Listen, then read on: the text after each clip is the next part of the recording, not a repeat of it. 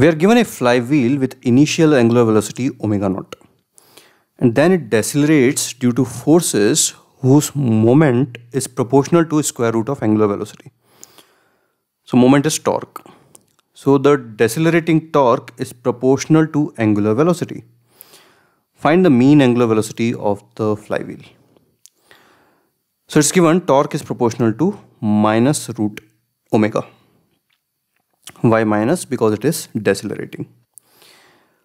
We need to find the mean angular velocity. So we need to calculate the total angle turned, and then we need to divide that by total time taken.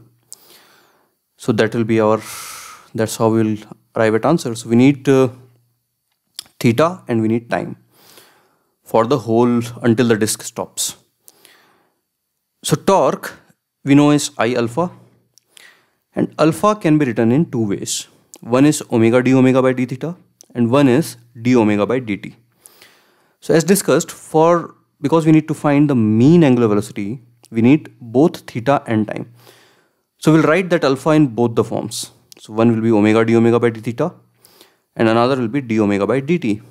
So this will give a relation between omega and theta. This will give a relation between omega and time.